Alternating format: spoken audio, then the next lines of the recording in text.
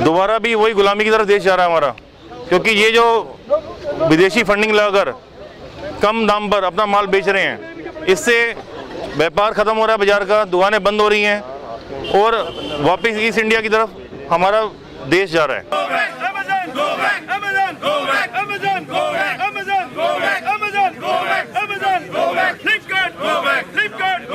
Sir, ये मामला है इस समय जो ऑनलाइन कंपनियां एफडीआई के रूलों का उल्लंघन कर रही हैं, अपनी लागत से भी कम मूल्य पर अपना माल बेच रही हैं, जिसके कारण आज बाजार में दुकानें बंद हो रही हैं, बाजार में ग्राहक नहीं पहुंच रहा।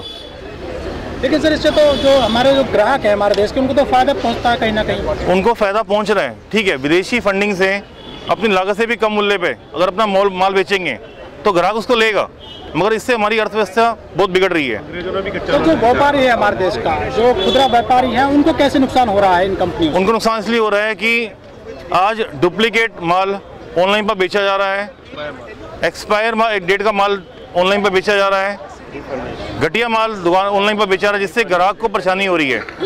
आज जो भी ऑनलाइन कंपनियां हैं, आज 4-5 साल से अपना घाटा शो करती जा रही हैं, जिसके कारण सरकार को जीएसटी नहीं मिल पा रहा पूरा, इसके कारण इनकम टैक्स की चोरी हो रही है।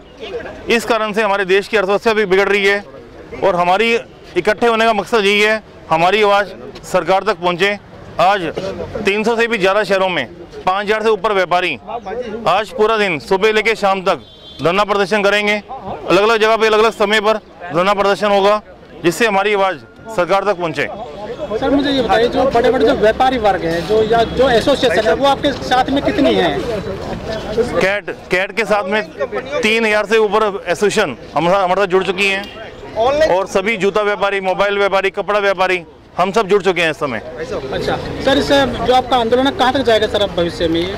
आंदोलन तब तक चलता रहेगा जब तक हमारी आवाज़ सरकार सुनेगी, उस पर अमल करेगी, उन पर एक्शन लेगी, तब तक। क्या सर लगता है कि जैसे जिस तरह से ईस्ट इंडिया कंपनी आई थी हमारे देश में, यहाँ पे बहुत सारा देश गुलाम हो गया था, क्या उसी तरफ जा रहा है देश? दोबारा भी वही गुलामी की तरफ देश जा रहा है हमारा, क्योंकि ये जो विदेशी फंडिंग लगाकर कम दाम पर अपना माल बेच रहे हैं, इससे व्यापार खत्म हो रहा है बाजार का, दुकानें बंद हो रही हैं और वापस ईस्ट इंडिया की तरफ हमारा देश जा रहा है। सर, आप ये काफ़ी विरोध हो रहा है हमारे देश में, व्यापारी वर्ग काफ़ी परेशान है, उसके बावजूद जो मोदी सरकार है, जो भाजपा सरकार है, वो चुनाव जीतती चली जाती है। क्या लगता है, क्या व्यापारी जो है अपना यहाँ पे रोष प्रकट नहीं कर पाता ठीक से चुनाव में?